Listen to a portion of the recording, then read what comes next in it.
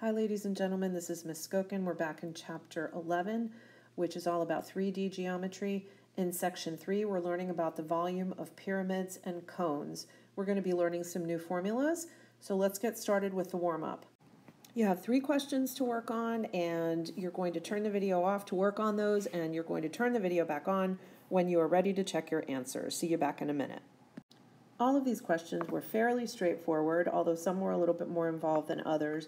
If you have any questions about the volume of any of these figures, go back to the appropriate section in our notes, or bring your questions to class. The volume of a pyramid is related to the volume of a prism with the same base and height. We can see the graphic that we've got here. We started out with a cube, which is a square prism, and we basically pulled it apart along those dotted lines, creating 3 square-based pyramids of equal volume. So that's going to actually inform how we calculate the volume of a pyramid, and we can see that the volume of a pyramid can be calculated using this formula, which is 1/3 area of the base times the height. So that's pretty easy because we've been using for a prism and a cylinder V equals uppercase B times H. Now we're just going to multiply that by 1/3 for the pyramid. Also, you'll see as we move forward for a cone, we're going to use that same formula. Okay, so let's take a look at example 1. In example 1, we're finding the volume of pyramids, and A says we have a rectangular pyramid with length 11 meters, width 18 meters, and height 23 meters. We're going to assume that that means the perpendicular height. We do not need to draw a diagram for this, but it sometimes can be helpful for us to see, so I'm going to draw a diagram. Then we're going to write down our formula, and then of course we're going to show substitution. So 1/3 times the base of our pyramid, which is a rectangle, so that's a length times width, and then times the height. So 1/3, let's go ahead and actually substitute in now, 11 meters times 18 meters, and then times the height, which is 23 meters. Notice that that is the perpendicular height that we've drawn. Okay, so we're going to have, when we plug it in, our volume of 1,518 cubic meters. Let's take a look at question B now. Again, we're working with a pyramid. This time it's not a rectangular pyramid, it's going to be a square pyramid, and we have a base edge length 9 centimeters and a height 14 centimeters. Again, I'm going to draw a diagram. Next comes our formula, V equals 1/3 uppercase B times H, and we've got a square base, so that's a side squared for uppercase B. And now we can plug in our values. So we have 9 centimeters, that's going to be squared, times a height of 14 centimeters. Oops, let's add that to the diagram. And all that's left is to multiply it all together. So we end up with a total volume of 378 cubic centimeters. So we had a rectangular pyramid and a square pyramid. On the next page, we've got an example of a hexagonal pyramid to work with. Let's take a look. Question C says that we have a regular hexagonal pyramid with a height equal to the apothem of the base and a side length of 12 feet. As always, we're not required to have a drawing, but sometimes it does help us out. Feel free to either draw or bring in a screenshot of something you find online. So again, we have a side length of 12 feet. Remember, this is all the sides of this hexagonal base. And we're going to start out with our formula, V equals 1/3 uppercase B times H. We know that uppercase B this time is going to be our apothem formula, 1/2 times the apothem times the perimeter, and then of course back to our H from our volume formula. So let's see what we've got. When we have a hexagon, we know that our central angle is 60 degrees. And when we cut that central angle in half, we're going to have a 30, 60, 90 triangle with a short side length of 6 feet and a long leg of 6√3 feet. Okay, We've got the length of the apothem, now we just need the perimeter. We know that there are 6 sides, and each of these sides is 12 feet, so the perimeter is equal to 72 feet. Back to our formula, so 1/3 times 1/2 times the length of the apothem, which is 6√3 feet, times the length of the perimeter, 72 feet, and now we need the height of the pyramid.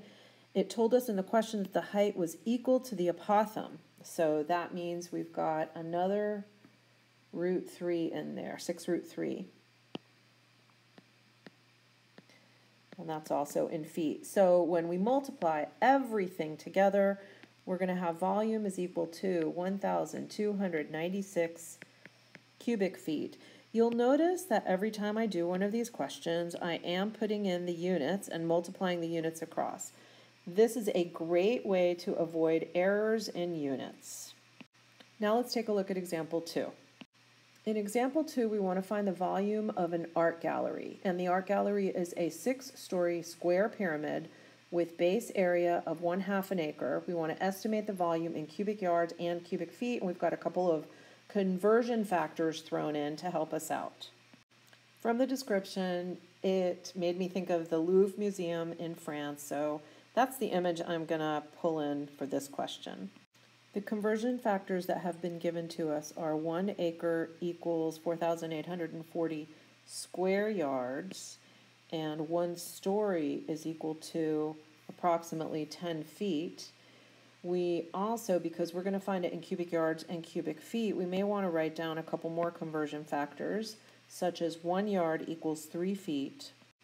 And if 1 yard equals 3 feet, then 1 square yard is going to equal 3 feet squared, or 9 square feet.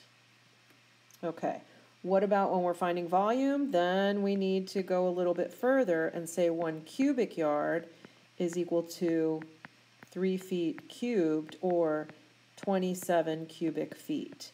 This is going to help us out in our conversion. Next, let's write down our formula. We know that V is equal to 1/3 the area of the base times the height of the pyramid. So the area of the base is 1/2 acre. We were given that in the question. And 1/2 acre is 4,840 square yards. Okay, so that means that the area of our base is 2,420 square yards. So that's what we're going to plug in. We also need H, and H is given to us as 6 stories. And 1 story is about 10 feet. Now, we're going to work in yards and we're going to work in feet, but we need to work in the same units at the same time to be able to find our volume and have consistent units. So what that means is we need to convert the 10 feet into yards, and we know 3 feet go into 1 yard. So this is going to give us an H of 20 yards. Okay, now we're ready to go back to our volume formula. V is equal to 1/3. Our base is 2,420 square yards, and our height is 20 yards, which is going to give us a volume of 16,133 cubic yards. Now we could start all over from the very beginning and convert everything into feet and then do the multiplication in feet, but another choice is to say we know that we have 16,133 cubic yards, so we need to multiply by a conversion factor that will get rid of cubic yards. And we did that in this conversion factor, so we know that 27 cubic feet is equal to 1 cubic yard, and so we're able to come up with a volume in feet just through that simple multiplication by a conversion factor. This is very important, and although students often don't want to work with conversion factors thinking that it's too complicated and too hard, it's really great for science, and it makes sure that you avoid errors with any of your units. So get in the habit of it. We've done some great work with pyramids. Now let's take a look at some cones. Volume of cones is also given as 1/3 uppercase B, which is the base area, times height, the perpendicular height.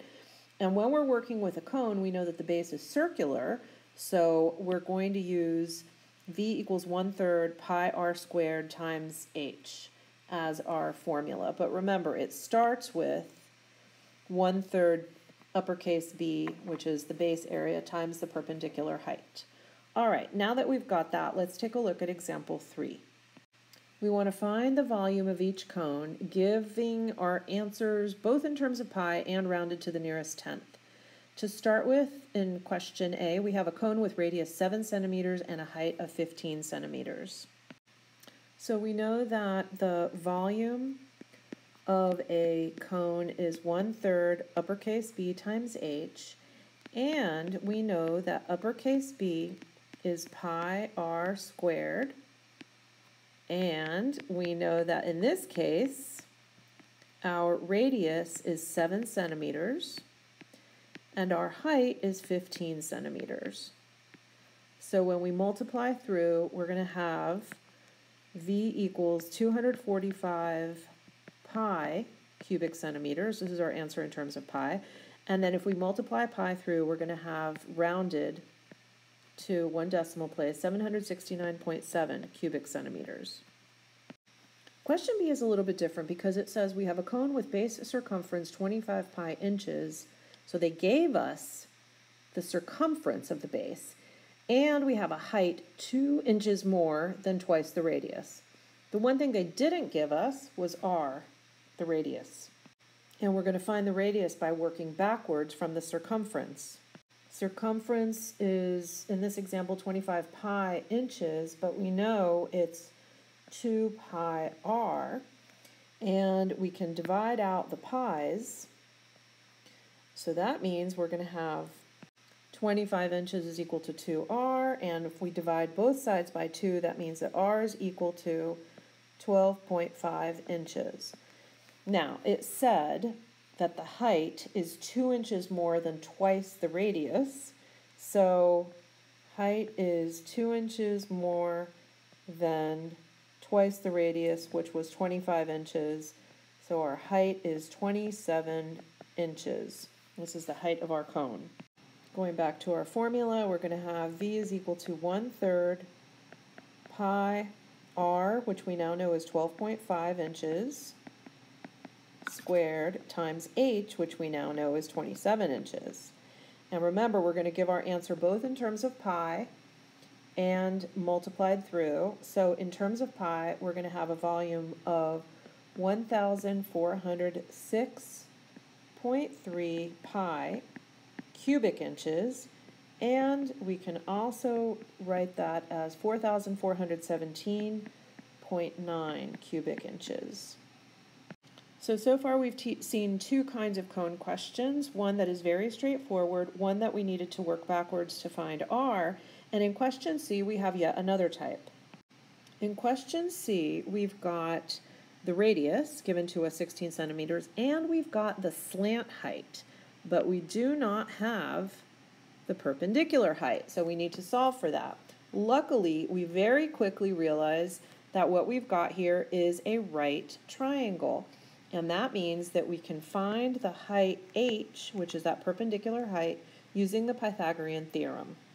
So we set it up and then solve for h, and we get a perpendicular height of 30 centimeters.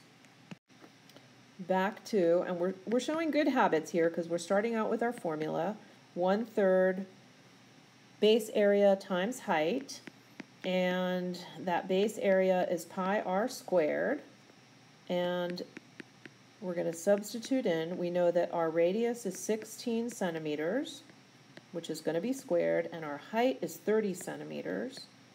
When we multiply this through, remember we're writing it both ways, we get 2,560 pi cubic centimeters, and we also get 8,042.5 cubic centimeters. In example 4, we want to see what happens when we change dimensions. And in this case, we have a cone. You can see that we've got the perpendicular height and we've got the diameter, which of course we'll cut in half to get the radius. But in this case, both the diameter and the height of the cone are going to be divided by 3. And we want to know what's going to happen to the volume. On a question like this one, sometimes what we're tempted to do is to find both volumes and then figure out what the effect was. But there's an easier way. Let's start out by writing down our formula for the volume of a cone. Volume is equal to 1/3 circular area base times the height. We know that that circular area base is going to be pi r squared times the perpendicular height. And this is what we would plug into if we were trying to find the volume of the cone that we have. But what is going to happen is both the radius and the height are going to be divided by 3, which is the same thing as multiplying by 1/3. Let's see what that looks like. The radius is multiplied by 1/3, the height is multiplied by 1/3. What's going to happen when we square the 1/3 r? We can see that our volume formula looks a little bit different now. And if we gather together what the normal volume formula is for a cone, 1/3 pi r squared, which is this, and this, times h, there we go, times h, then we see what's left over is 1/9 multiplied by 1/3. And this is what indicates the change in the volume is. So 1/9 times 1/3 is 1/27. And we're going to write our answer actually in words so that we describe what the change in volume is.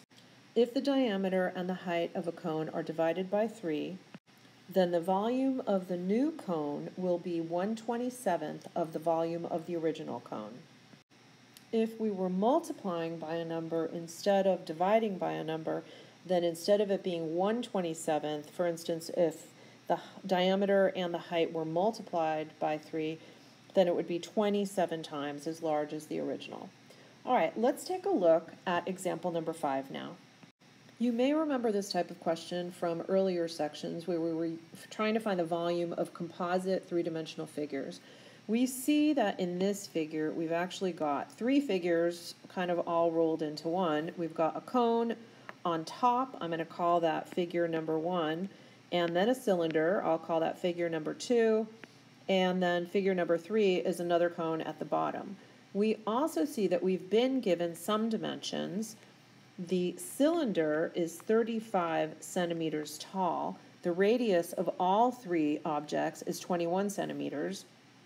And we see that the bottom cone is 40 centimeters tall, but we have a combined length of 70 centimeters for figures 1 and 2, the cone and the cylinder, which means, knowing that the cylinder is 35 centimeters tall, that the top cone, number 1, is also 35 centimeters tall.